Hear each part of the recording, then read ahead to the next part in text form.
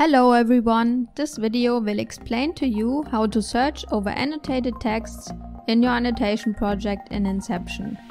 We will examine how to do basic text queries, how to do semantic queries over entity mentions that are linked to a knowledge base, and how to exploit the structure of the knowledge base in the query. INCEpTION uses the multi-tier annotation search framework to index the text and annotations. This framework implements a query language very similar to the SQL language you might already know from corpus managers such as the Open Corpus Workbench or Menti. We imagine a person who is interested in annotation mentions of wines from different regions and has linked these mentions to a wine ontology. For this task, we use the wine ontology, which is provided as an example of an OWL ontology by the World Wide Web Consortium. If you want to know more about the entity linking support in INCEpTION, we have a separate video for that. We start with the simplest type of query, a simple text query. The search functionality is accessible from the search sidebar on the annotation page and allows you to search over all documents in the current project. Mind that you can only search over documents that are accessible to you, and you can only search over your own annotations. Suppose you want to search for the word sautin in order to annotate all of its mentions. Just type in and you will get results grouped by the documents in which they occur.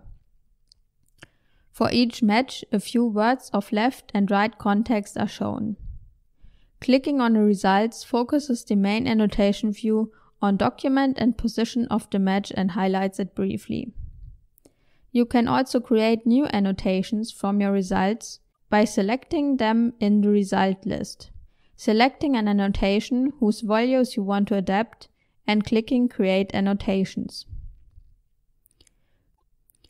Queries for annotations are formulated using the layer name.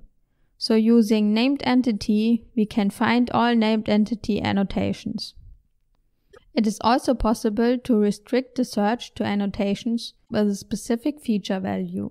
So, for example, using named entity with the value location, we can find all named entities that are locations.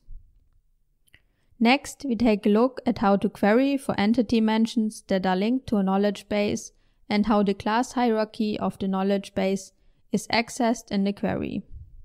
For example, in the wine ontology, we see that Sautin is a subtype of the Bordeaux wines, and Chateau d'Yquem is an instance of the Sautin wines. These subtype and instance of relationships are what we can exploit in semantic queries. So when we search for a named entity with the identifier Bordeaux, the system presents us with the mentions of Bordeaux wines, including any subtypes. That means we also get results for linked mentions of Sautin and Chateau d'Yquem. However, we can restrict the query to return only mentions of an exact knowledge base item excluding subtypes. In order to do that, we add the modifier exact to the query. Named entity with the identifier exact Sautin. Note that in the two queries we just performed, we accessed only annotations from the named entity layer. But what if we have multiple annotation layers that can link to the same knowledge base items and we want to retrieve all mentions of a certain item across all layers? This is possible by using the generic term kbEntity instead of the layer name in the query. kbEntity equals Sautin. Now, finally, let's have a look at a complex query. Let's imagine our text makes certain statements about wines, for example, regarding their taste. Assume we have created a custom span layer called claim that we have used to annotate such sentences. Now, in order to decide if we should buy a Burgundy or Bordeaux wine for dinner, we want to know which of them is considered more delicious.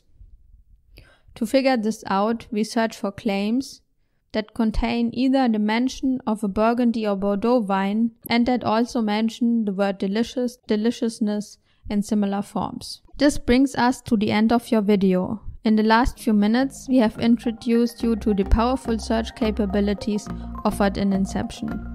We also gave you a glimpse of the entity linking and knowledge base support offered by the platform. For more information, please refer to our video on entity linking. Thank you for watching this video. You can find more videos on INCEpTION on our channel. Please hit the subscribe button to receive updates when we publish new videos introducing new exciting functionalities, use cases, news, or other updates.